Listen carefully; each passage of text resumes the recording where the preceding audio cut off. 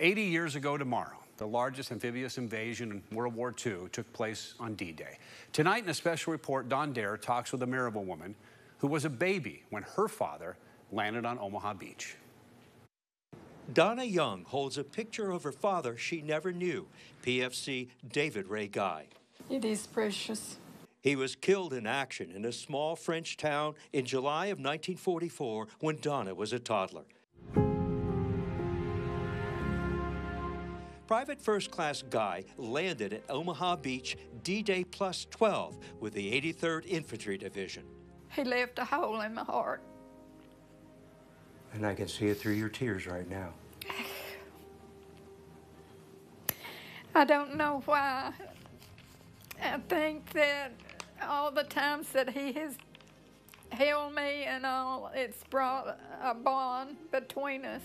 Here is Donna, her dad and mother, Eunice, on the day he left to join the Army in 1943. I think of him so much every year at this time. And what all the soldiers went through, what we can't imagine. Donna holds a special place in her heart for the Purple Heart her mother, Eunice, was sent in 1944. At the Blount County War Dead Memorial, David Guy's name is etched in the stone, but Eunice was originally given conflicting dates of his death. And she got the misinformation first, of the wrong date. Donna's mother had this letter published in 1944, pleading for anyone in her husband's Army outfit to contact her. It's the White House that gets in touch with her. Right. And in that letter from the White House, you learned, and your mother learned, how he died. Right.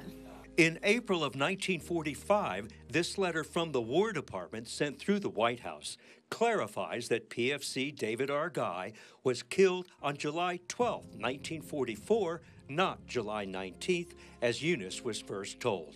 He was ambushed in the hedgerows a few miles off of the beach, Normandy Beach.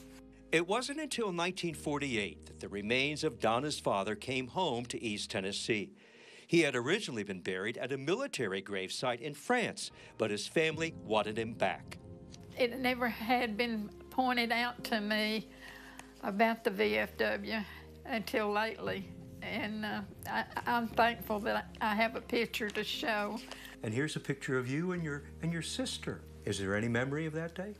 Yes, I remember when they brought his casket back. David Ray Guy's final resting place is Grandview Cemetery in Maryville.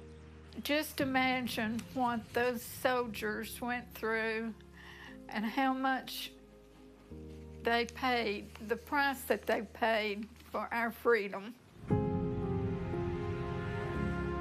It was not a little price they paid, it was a big price. Donna's dad made the ultimate sacrifice, and his memory is honored. Don Dare, 6 on your side. Don, thank you very much. Again today, the eve of the 80th anniversary of D-Day. This evening, we're sharing the stories of the brave soldiers like Private First Class David Ray Guy from the monumental day in U.S. history.